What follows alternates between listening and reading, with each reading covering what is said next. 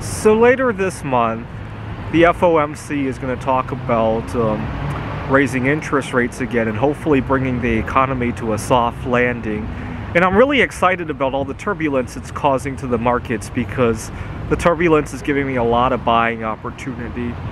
And this is the first time I've really paid attention to all the drama that's going on, right? And I'm really excited for buying opportunities. And I was reading about the last time the Federal Reserve had engineered a soft landing back in 1994. They had raised interest rates a total of 3%.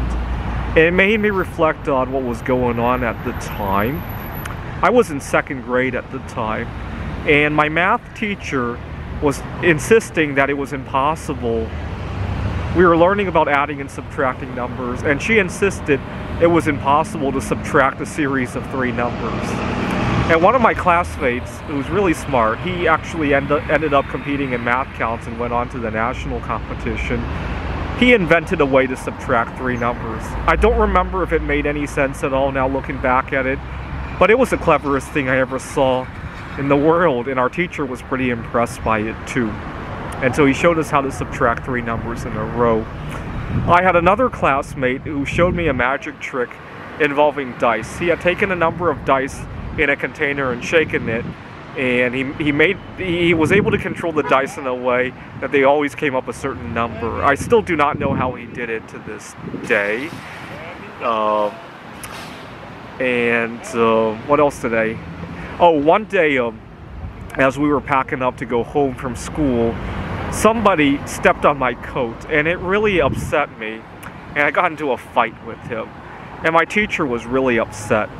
Because you gotta understand, when I was a kid, I had all sorts of troubles, and she was just about to she was actually in the process of writing a letter to my parents about how well behaved I had been that week, or something like that, if I remember correctly, when this fight took place. And she wrote a quick sentence at the bottom of the letter saying that she was writing all this good stuff when she heard the commotion, that somebody stepped on my coat, and I think I swung the coat at him, if I remember correctly.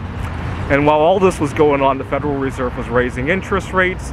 Had I been old enough to invest at the time, that would have been a great buying opportunity for me, right? At the time, gold, I think, was being held artificially low at $370, $380 an ounce. Obviously, nobody could see that in the late 90s we had the Asian financial crisis, where there was a lot of capital from Southeast Asia into the United States, and as a result, gold crashed to $250 an ounce. Not to mention the UK, Gordon Brown sold off a lot of their gold reserves. And today, Canada has no gold reserves. I wonder which country is going to sell next.